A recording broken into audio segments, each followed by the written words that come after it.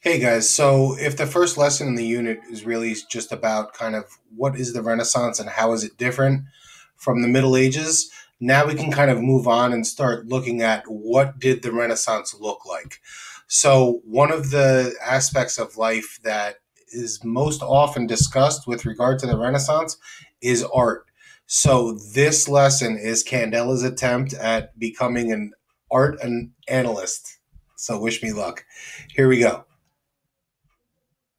So one thing I can tell you is that Renaissance means rebirth, and in this particular case, we're talking about the rebirth of classical civilizations of Greece and Rome. So much so that Greece and Rome were often the subjects of works of art that are created throughout the Renaissance. So below you see the School of Athens, which is a perfect prime example of this.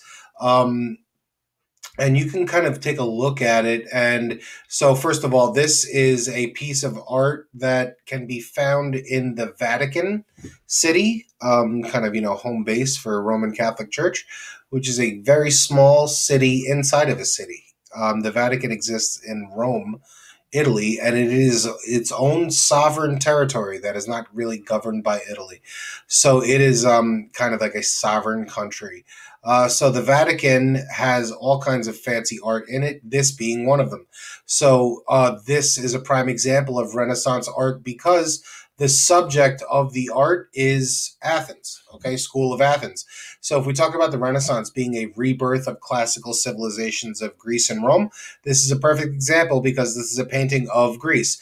The idea behind this painting is that many of the figures here in this painting are Greek figures. So you look, there's like Socrates and Plato and Herodotus and Hippocrates. There's, if you look at there's a, if you look online, there's a guide that tells you what are each of the different figures in this painting, and each of them represents someone different from Greek history. So this is a perfect example. There's a lot of other reasons why this is a great example of Renaissance art, and they will become evident later on. But you can see some of the detail and like the 3D aspects of it that are kind of at work also, and that is kind of hallmarks of Renaissance art also. Renaissance art is really all about humanism. Humanism is the idea that we are going to celebrate and focus on the characteristics that make us different from each other.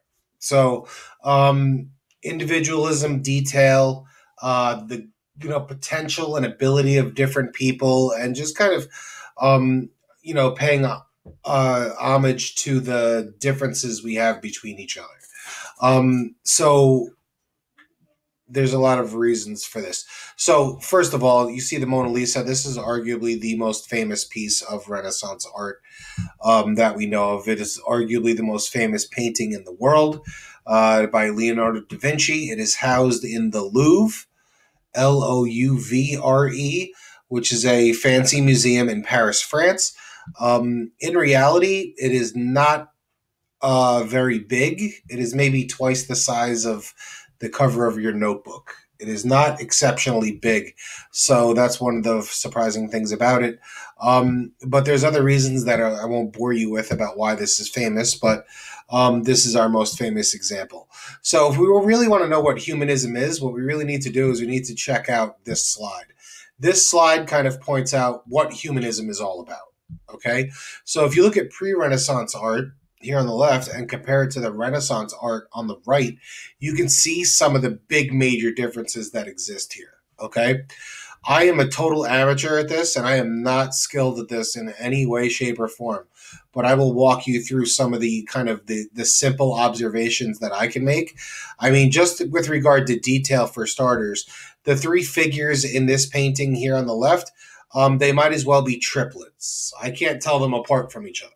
Okay, so that's one thing. Here, there's distinctly different characteristics and features for each of the three figures in this painting here on the right. So that's the first thing I noticed. The second thing I notice is this doesn't have a lot of depth, as we say. There's foreground, the people sitting in front, and there's background, the person sitting in back, and they all sit against this kind of backdrop, and it's very kind of two-dimensional, for lack of a better term. So there's not a lot of depth happening here. Here, this is a different story.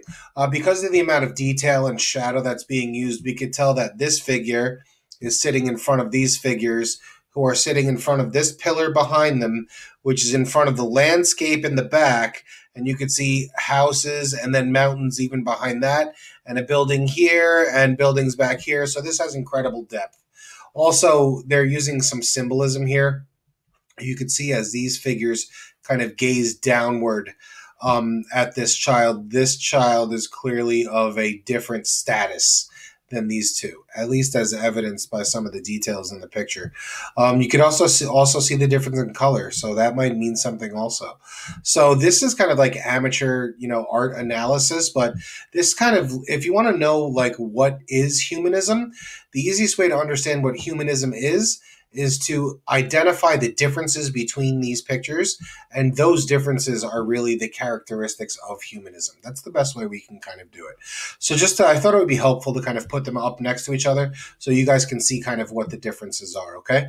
So moving forward, you have a worksheet to do. So there's a short video about Da Vinci, and then there's a couple of documents about Michelangelo, who painted the Sistine Chapel ceiling famously, and an architect also, because art is not just limited to painting and so on and so forth. So I wanted to include another aspect there too. So use the resources I've provided to complete the worksheet and submit it on Google Classroom.